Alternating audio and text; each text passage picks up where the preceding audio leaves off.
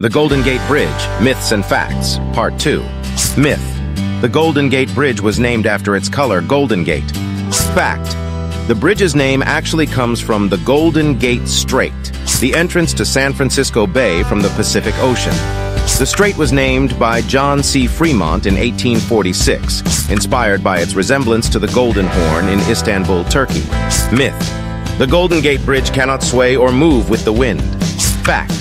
The bridge is designed to withstand strong winds and has some flexibility built into its structure to allow it to sway slightly.